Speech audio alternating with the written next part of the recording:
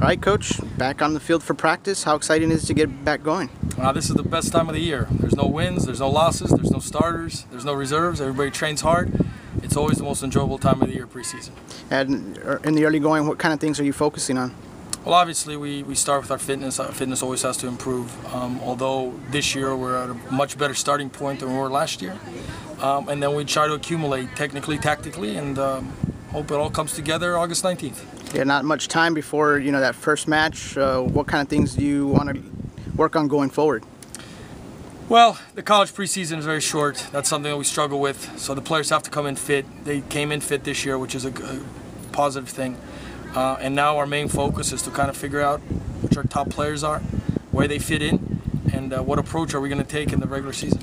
And what kind of things are you doing out on the field these first couple of days? Well, besides the fitness aspect of it, which is done all with the ball, we incorporate the technical, tactical, physical all together. We work by groups, so defenders, midfielders, forwards, all trying to get organized defensively and offensively, and then we can put it all together and have a good tactical model, and hopefully that'll be successful.